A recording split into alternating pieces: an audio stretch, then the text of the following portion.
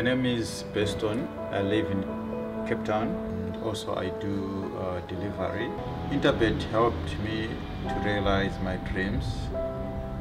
Now I have my own delivery vehicle and I'm able to do the removal in and around Cape Town.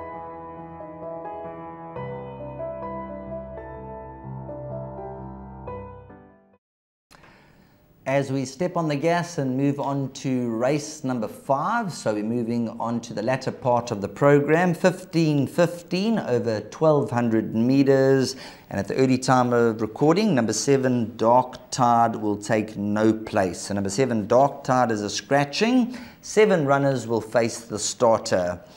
Now an interesting race here because number 1 Paka Imali is the only runner to have won in the last 7 months or so. So when it comes down to confidence, Paka Imali, he did win on the 1st of November under Richard Fourie. He then won on the 13th of March under Richard Fourie. Absolutely loves the course and distance. 3 of his 4 victories have been achieved on the poly. So he has a very useful CV. He's a 4-time winner, the same as number 2 Purple Powerhouse, who's a 4-time winner and also a poly specialist.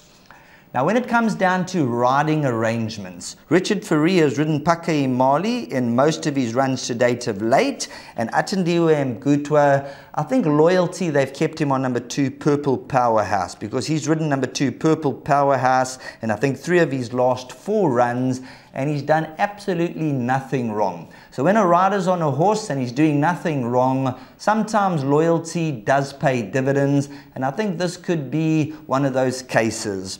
When you look at Purple Powerhouse, he is a 7-year-old, whereas Paka Imali's a 5-year-old. They're both 4-time winners. They both love the course and distance, and I think this could be a Hollywood exacta.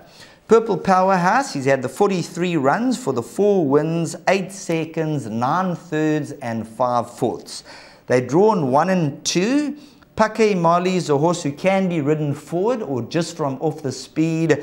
Number 2 Purple Powerhouse, also quite versatile. Depending on the draw, he's a horse can be ridden up there or he can possess a powerful turn of foot.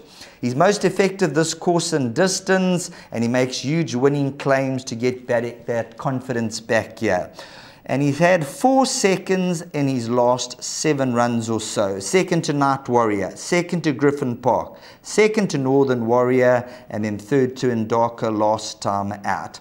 1200 meters, I think this is going to be a tactical run affair with number 1 Paka Imali and Richard Fourie, and number 2 Purple Powerhouse and Atandiwe Mgutwa. So 1 and 2 for me, those are the 2 that are going to fight it out.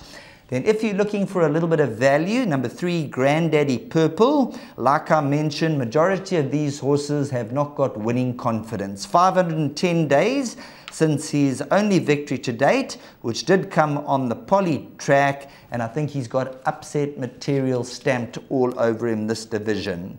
Number 4 Mac Hardy, second run back after a huge rest, so a horse that needs to be considered. And then move on to number 6 Stevie G. It's been 622 days since this individual has tasted victory, but in his defense, he's never too far off the action.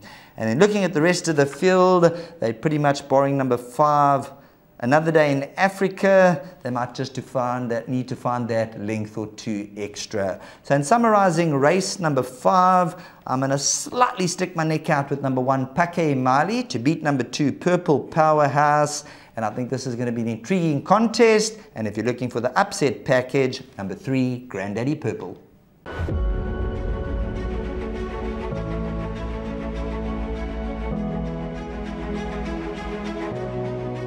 Good fun. Days like these are great. You get the whole industry together, and to have, companies and corporations like Interbet and Cape Racing who are so generous with sort of time and energy into making a day like this possible is it's fantastic for everyone.